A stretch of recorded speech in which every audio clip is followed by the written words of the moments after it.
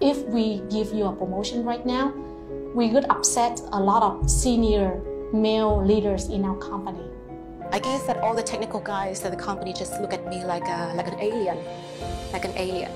I just have to start it like from scratch. So I just try to read as many as I can, trying to keep up with everything. I never look back, and I never sit still to think about what other people think. I still do all of my job, do the best that I can, and to follow my passion. I started asking myself a question of how can I contribute to the bigger impact. So I realized that maybe if I actually still stayed in an old economy, not where the sun rises, I wouldn't really understand what the world was evolving into. You have to learn.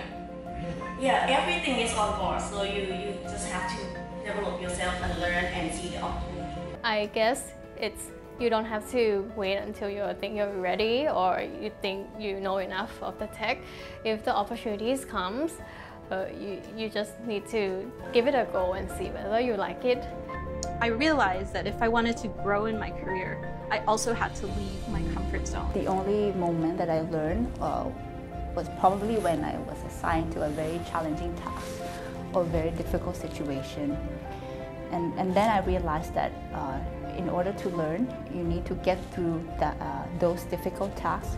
And I truly believe that in the end, all the dots would connect, and it would it's what you do in the dark that will put you into the light.